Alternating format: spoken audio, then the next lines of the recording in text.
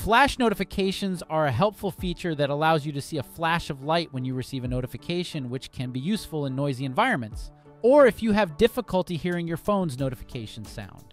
However, flash notifications can also consume battery power, so you may want to turn them off if you're trying to conserve battery life.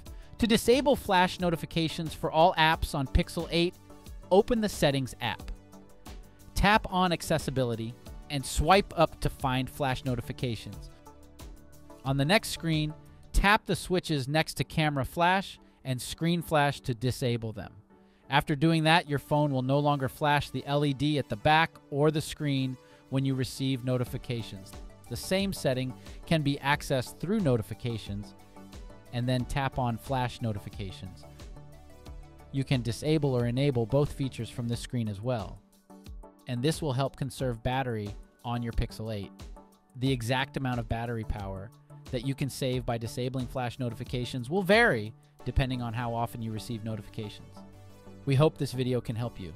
Thanks for watching.